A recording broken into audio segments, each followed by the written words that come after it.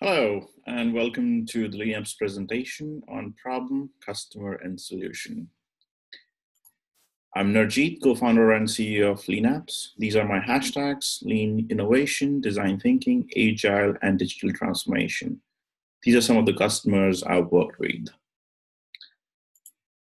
So before we start the presentation, I would like to say that any idea you're going to work on will be basic. You will have to define three things before you start working on this idea.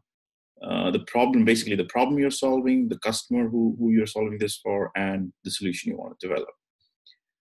So we'll start with the problem. So to define a problem, you'll have to explain the problem in terms of a situation you are in.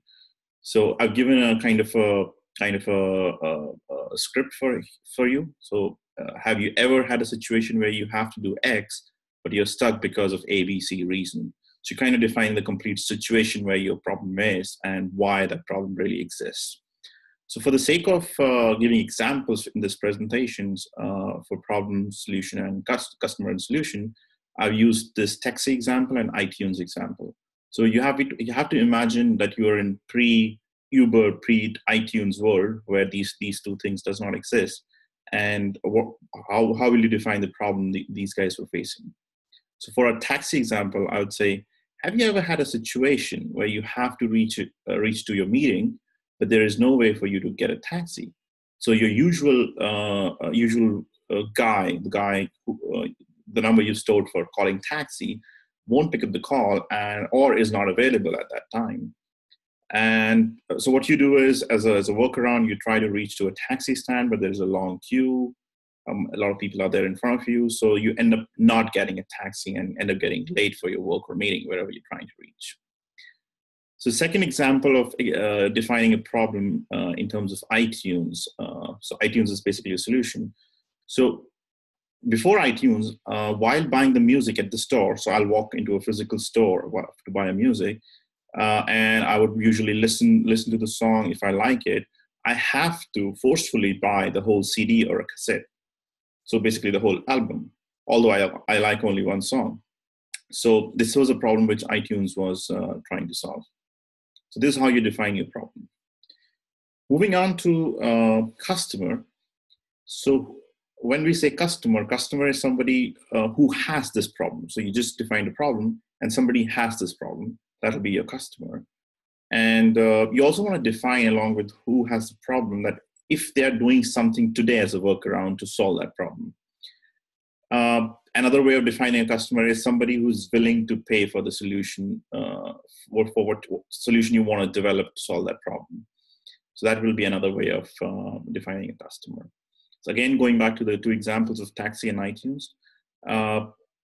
So for taxi, I'm saying a 30-year-old software engineer who travels more than 20 kilometers per day to work via taxi. So this guy is a frequent user of taxi.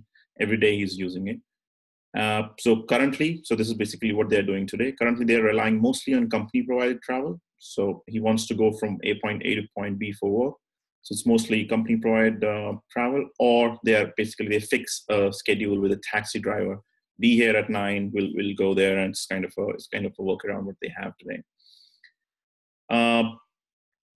So another example from iTunes, I would say, who would be the prospective customer of iTunes? Would be a music listener. So this guy is I'm targeting mostly teenagers and 20-something guys, and these guys, they don't want to buy the complete album, and that's kind of how you identify the people. I don't want to buy the complete album for $10, although I'll only like one song in that whole album. So what are these guys looking for? They're looking for a way to discover new music when they actually walk into a store, listen to different music, and then they want to buy one song which they like. As a workaround, what they do today is at that time, I would say, they were probably burning CDs. So it's basically copying songs from your friends, or you were making some mixtapes, recording from one cassette to another. So these were the workarounds for before iTunes. The third thing you want to do is, before we go into solution, I would like to point out points to remember for customer. You have to be as specific as possible when it comes to defining your customer. So let's say you're talking about a social network, which is a fashion social network targeting teenage girls. So how would I define a customer? A school-going girl between the age of 15 and 18. So I'm trying to narrow it down as much as possible. We don't want to go too broad with your customer range. So narrow it down with your the gender, the age group, probably if possible, where are they living, in US, some state, in Berlin, or wherever. Basically, try to do the location, the age group, and the gender as much as possible. Then another example I took is like let's say there is a retail store and there is a product which gives me analytics of of my store and helps me increase the sales of my store. So to start with, I will just take a mid-sized retailer with more than 5 stores. So this is kind of a definition. And I further narrow it down that he's only in electronic business, selling, say, laptops, fridge, air conditioner, and phones. So that kind of a business segment I'm picking up. So it's really narrowed down. Avoid these things like saying all smart users. It's too wide a range. All males who drive, again, too wide a range. Women between 18 to 65, too broad a range in case of age group. So you want to narrow it down and try to be specific. And why this is important is that when you will start creating your ads to test your idea, this is where it'll be really handy when you select your age group and just target your ads to that age group or gender or location. So the more narrow your customer segment is, the better it is for you. Okay, next part, you want to define what your solution is. So you've identified a problem. You identified who has this problem. The next you want to do is what am I going to do to solve the problem? So this is your solution to the problem. Again, taking an example here, taxi example or Uber example. We want to build a mobile app which allows users to browse through taxis around them and book one immediately. Additionally, users will be able to directly pay via app and also rate the driver. So this is kind of a solution which I offer for that problem.